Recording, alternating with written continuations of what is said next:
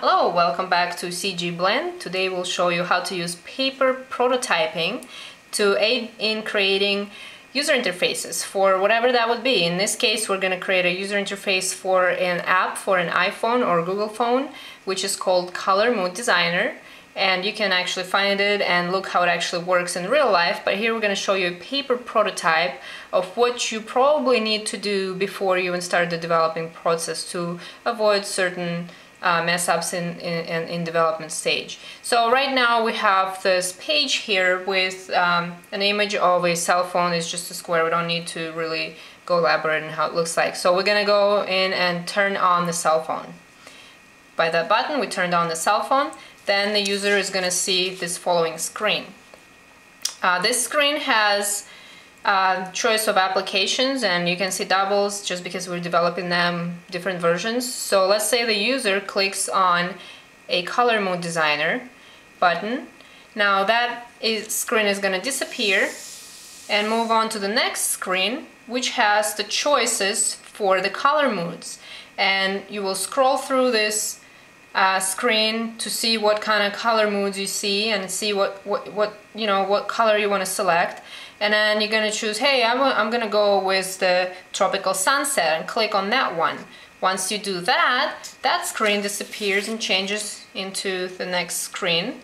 It tells you it's tropical sunset color mood. We have different colors that we can scroll through. There are rows of 3, and we can choose a color combination by simply clicking on it. Once we clicked on that one, the screen goes away, the next screen pops up.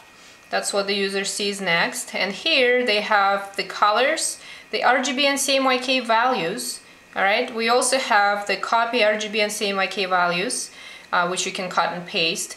Okay, you can also have save images to photo album. Alright, and then the very important button there, send email, which is really useful if you're at a client meeting or something like that. You click send email, and the next screen comes up, and you actually can choose to put your client's email address right in the to field right there where you see your at mail.com right now, and you can add your own address there, whoever you need, and you're gonna have all that information sent to your client, which is very useful when they're selecting what color scheme they want for a website or user interface or logo and so forth. So click send, and off it goes. We're gonna actually show you the actual app. So here it is.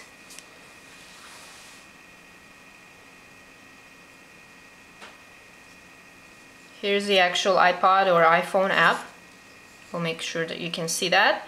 Here's the app. We're gonna click on that, and we have the scrollable color choices here. Now we're gonna go in and select the tropical sunset here. Alright, we have color combinations that we can go with. If we don't like that one, by the way, we can go back, choose another one, let's say, right? And then you choose which color combination you want to go with. Let's say we would like to select that one. And here you have the color combination, which you still can go back. That's useful, that you can always go back and change your mind if you need to. There's your RGB and CMYK values. Here's your copy RGB and CMYK values, and here's your save image to iPhone.